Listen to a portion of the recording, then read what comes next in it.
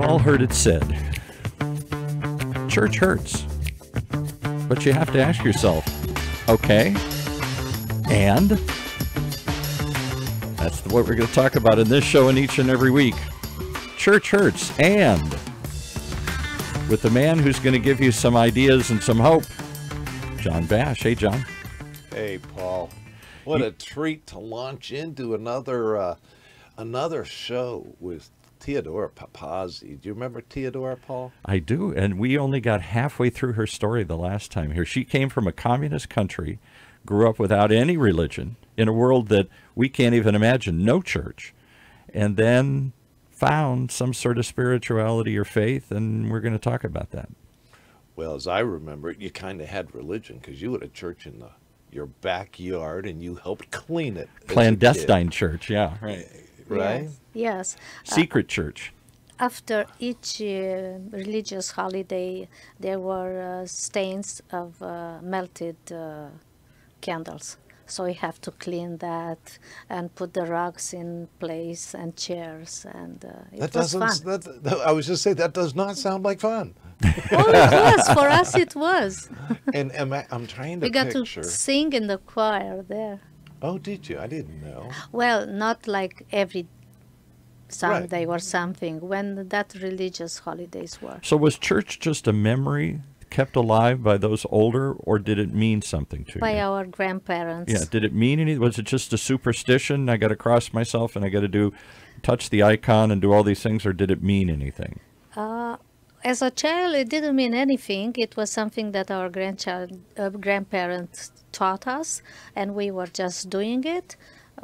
Getting older, try to be something else.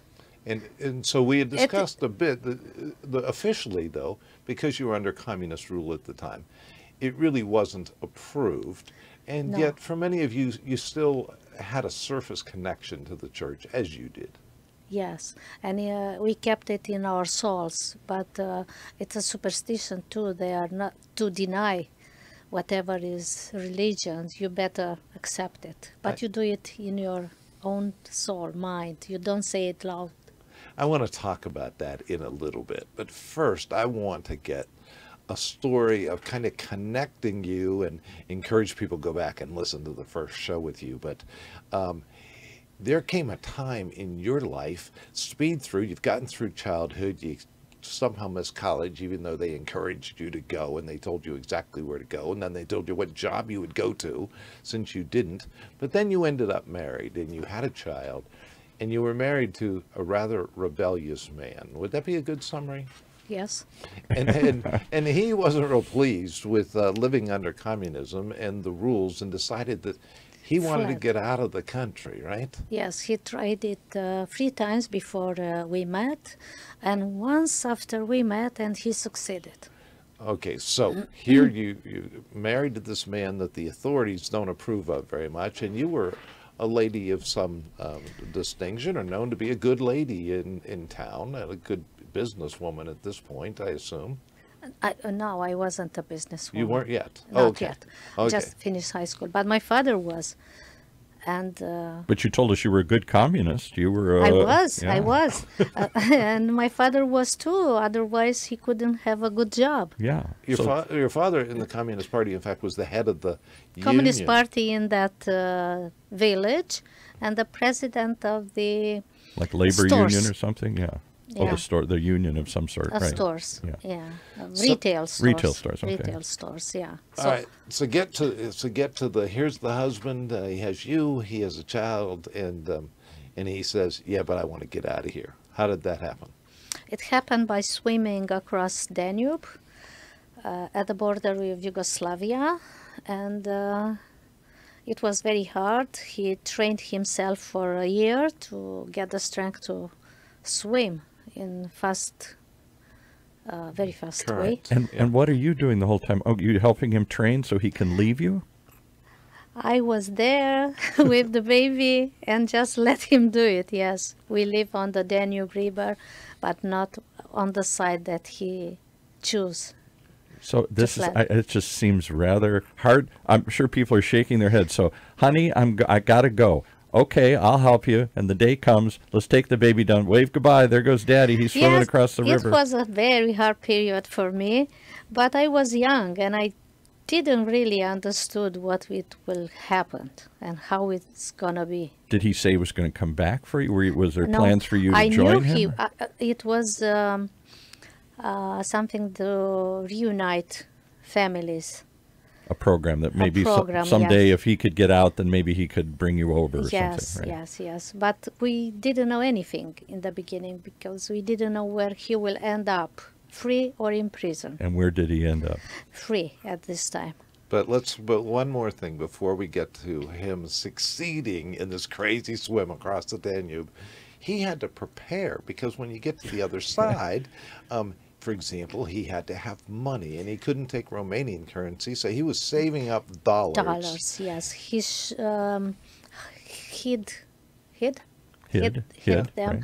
in the sole of the shoe, and then he had a good watch. But by the time he prepared himself to enter the water, before the water they have very dried branches, so the soldiers will hear any noise.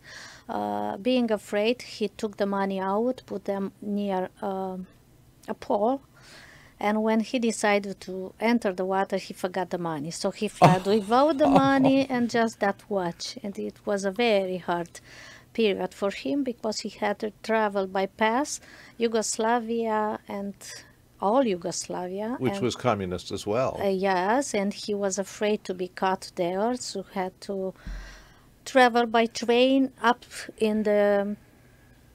Mountains? No, Up above the train? not Yeah. about the train. In between, it is an empty space. Oh, In the toilet, and then you go up in a little space there. well, kind of the attic of the train. Yeah. Yes, I didn't know and- there was an attic and a train here. All right. It is something there, yes. And he hid there, and he got. Where did he get to? Austria or To the border with Greece. with Greece? he So he went that way. Okay, south. Yes, he went down. And he went to Greece by pretending that he's fishing.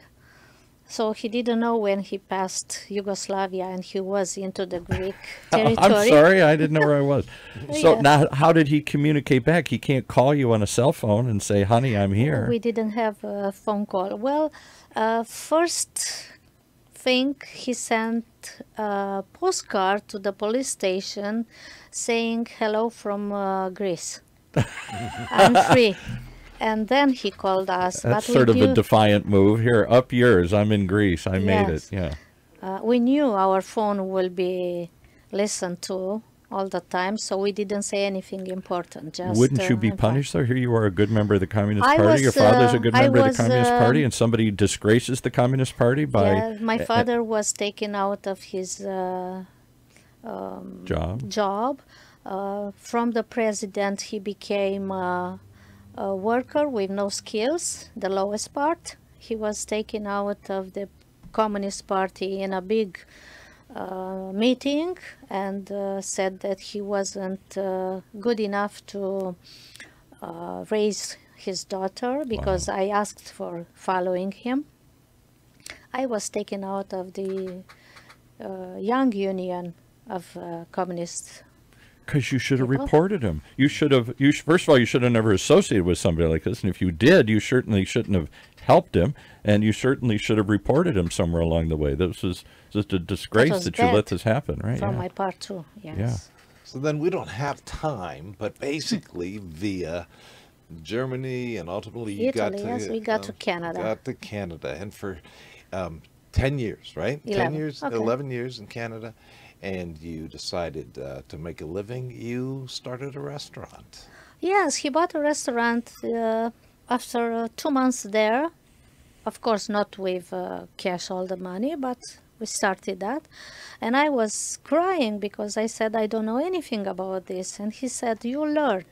And I did learn. In 1 month, I learned everything there, and even better than the man that was before. So you got out, So- reunited, and got to Canada and started a new career in a Yes. restaurant. Yes. How do you get back to Yugoslavia? How do you get back to Romania? I was allowed to leave Romania legally.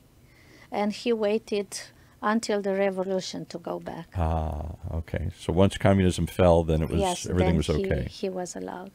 He didn't have the Romanian citizenship. He had only Canadian citizenship. So, And why go back? Romania hasn't been kind to him. Why go back? oh, he missed family, friends, and the life there. I think for him it was harder in Romania, in Canada, than it was for me. And are you two still together? Did that work out? No, we divorced. And was that due to the pressure of coming back and or changes in the world? I mean, you don't have to give us a deep detail, No, but it was because of his changed into kind of wealthy man coming back from Canada, and all the girls were there for him. suddenly so let's go. I see. Let's take a little different direction. Okay. Because I want to get to you. Got to the place that you solo are running this restaurant. That's really, I mean, I call you a restaurateur because it's probably really the most successful restaurant in Kalaresh. Which for our listeners, if they read it, it would look at Kalarasi, is the way we would pronounce it, but it's Kalaresh. And you, though, through ups and downs, I mean, this place has thrived. And what's it been like kind of building where, like, your life now, you have, 15 to 25 people who are depending on you for their wages and employment. What's that like in this socialist country that's kind of, but they would call themselves a democracy, is that correct? They call it, yes. Well, they have very high taxes, and it's hard to keep a small business. It's not a big business where you can do big events, like over 100 people. You cannot do weddings or baptizing parties. So we rely on people that are coming there every day. So we have to be good for them and be there with new dishes and ideas. And in a way, it was hard in the beginning because of the lack of the ingredients. And then every year, rules changed, taxes changed, and they are so high. We kind of rely on the next month to meet the end. Okay. Let's get there and just picture it, because I have friends who are in the restaurant business here, and I see the challenges, because the restaurant business is one of the hardest businesses to have succeed. And you've done it for years, and yet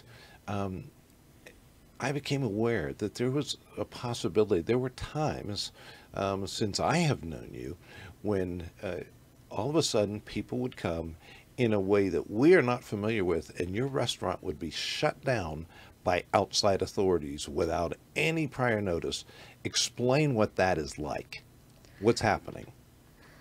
Well, there are institutions to come to investigate how much money you are making in a day, and if they are closing the cash register, and the pockets of the waiters will be emptied in front of them. You are not allowed to touch anything. So this has to be correct with what you registered and what they have in their pockets. So this is scary, because they are coming dressed in uniform with police after them. They will be from the fire department, for the economic police, from... And did they do this when somebody reports you, or they suspect something, or just randomly? No, random, at midnight maybe. They show up. They show up. And that's a pretty totalitarian thing for a country that's supposed to be a democracy here. That sounds more like communism.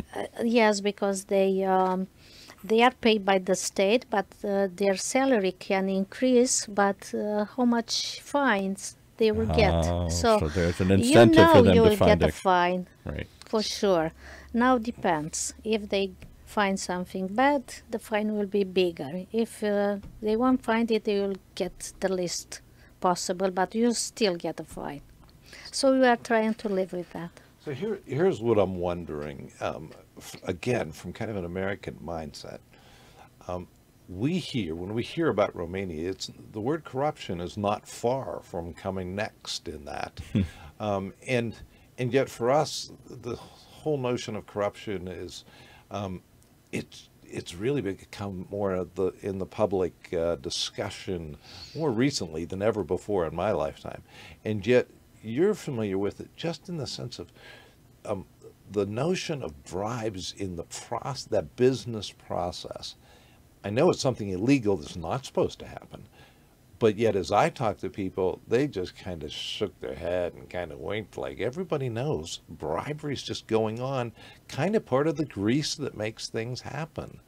Explain a little bit that to me, because it sounds to me like some officials are making an awful lot of money through bribery rather than through their salaries. Exactly, for bribery, and they have huge houses and properties, and we know that this cannot be done legally because we know how much we work and how much stress we have for build something, and we are not able to prosper like they do.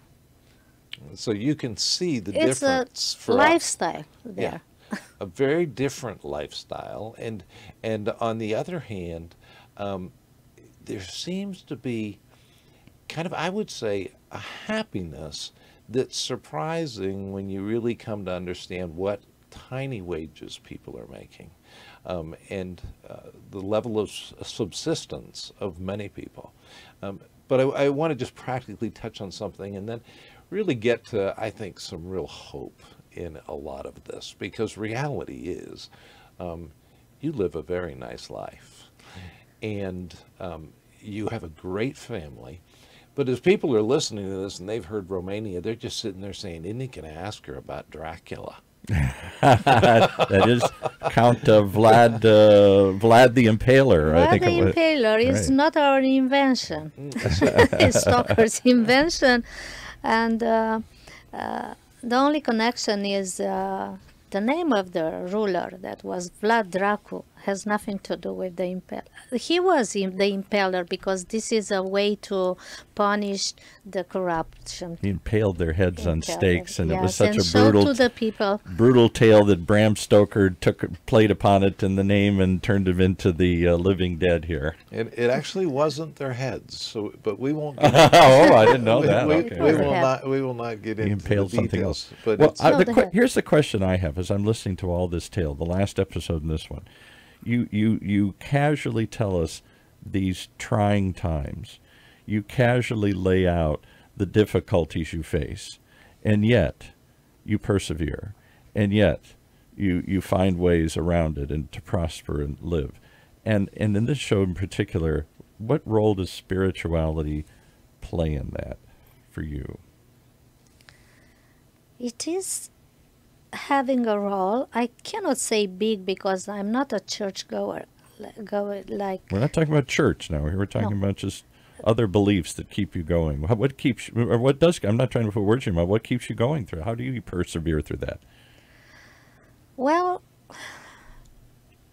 you know, the hope is last to die. So we hope that better times will come.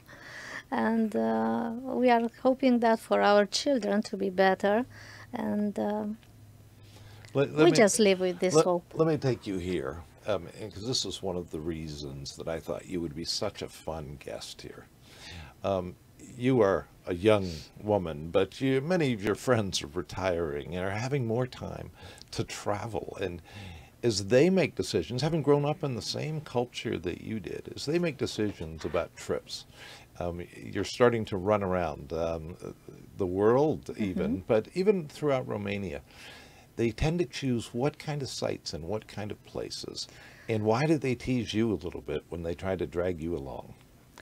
Well, they will choose trips to monasteries that we have a lot, and we find them very interesting and peaceful, that you find there a peace of mind and soul, and it's we like them. And wherever they go, they will invited me too. It was the first time that I went because they will sleep in those monasteries. The monks or the nuns will invite us to the meal that they will prepare there, and we will be able to stay and listen to their morning hours. And in what church. attracts you to this? Because you grew up without it. You were taught to be aware of it by grandparents and parents who Yes. didn't grow up under communism, but by your own recollection, it didn't mean much. It was just an old tradition, maybe even a superstition that you just went through. Now you've been, you're free to do more things than you were under communist rule. Maybe not as much as we have, the complete freedoms we have here, and yet something pulls you back to that. Well, Why? sometimes you will find a very good monk over there that will have the calling and explain you a lot, and the nuns too, and it's the peaceness that we find there, and actually there are places filled with flowers and interesting buildings where they live and their kind of life, and I don't know why. Maybe it's in our Is it a longing for something? Is it For a something. Maybe nostalgia this for is- something? yes, Is it yes. just history and nostalgia? Is it longing for something that you lack in your own life? maybe yes. This is what everybody's going there, and they find Peace and peace, peace, and yeah. they find. Sometimes you are able to sleep there too.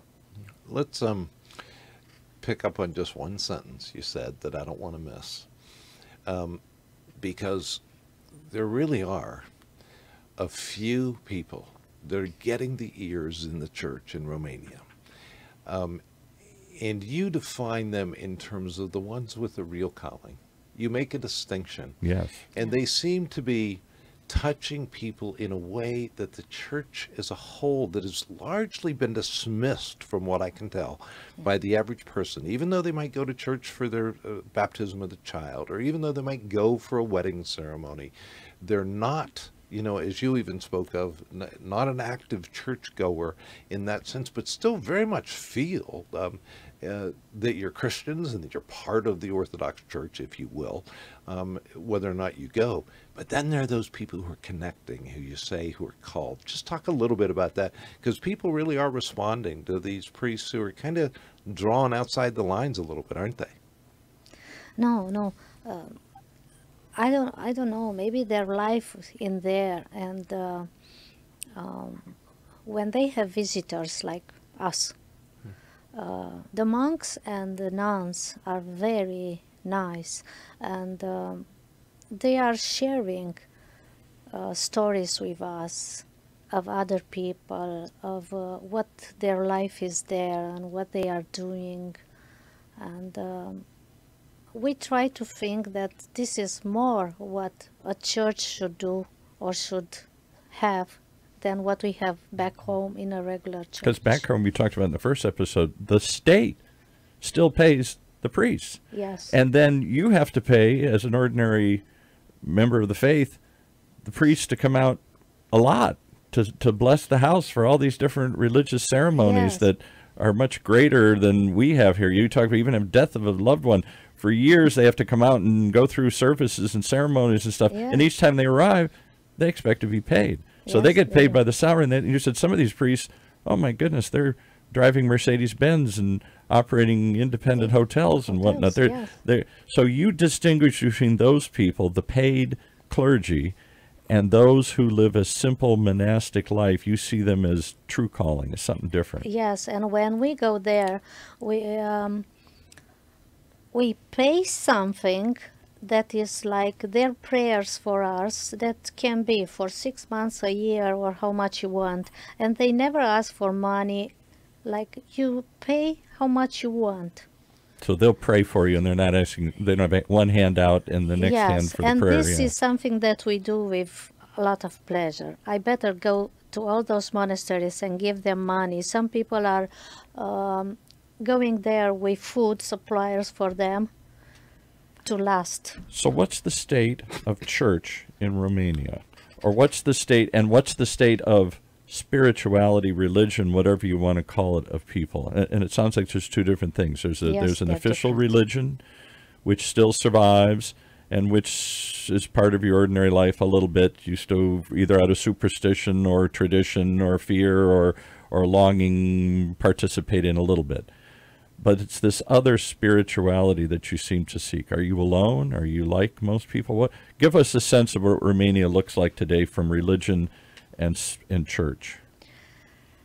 Well, churches are full on Christmas and Easter, and on those Saturdays and Sundays when we celebrate our deaths. Otherwise, they are kind of empty. Kind of empty, okay. And how are the people? Are they kind of empty? Are they you experienced when there was no church, now you experience there are churches, but it still isn't, seems to be a kind of corrupt, empty place. Corrupt, empty place. So Yes, what yes. is it that they fill their lives with? You're reaching for something. You seem to be hungry for something. We are talking between ourselves, or we just keep it to ourselves, or we go and visit those places that bring us peace, monasteries. I think there's an and here, Paul. Yeah, I hope so. You know, when you have, we say church hurts, and you so easily could think after 50 years of having basically an official atheist state, Right. in some senses where the church was outlawed except where they were able to be co-conspirators Yeah. Yes. of suppressing the masses. Reality is that Romanians still have an openness when there's authenticity involved. Yes. And even to see many of the people who I met who still, when they went to visit places that had been impacted by the gospel in years past and by different movements within the church in Romania, they were going as people of faith. They weren't going as cynics. And they were touch base in personal conversation, which is ultimately in the church. I don't care if you're in America or if you're in Romania. When it really gets down to the faith that touches your life and your family, it's with those friends. And I am just so glad that you were willing to share some of those friends with me. They had a huge impact in my life when I was hurting. And I am just glad that Church Hurts has an and, even in Romania. Well, and maybe the end will give us some hope for our own country here. I hope that out of this whole series we come away with some understanding of where is our spirituality, where is our religion going, as people here in this country for different reasons maybe, or maybe the same reasons, go less and less to church. Where do we end up? And, you know, we all say, like Winston Churchill said about democracy, hey, democracy is the worst system in the world, unless you compare it to all the others. And what else you got? So I take hope that there is an answer in the authentic relationships and experiences that you're finding. Maybe there's some hope for us to find the same here. And that is what we're going to leave you with, Teodora, as you go back to Romania. Take our love and our blessings with you. Church Hurts. And Thank you.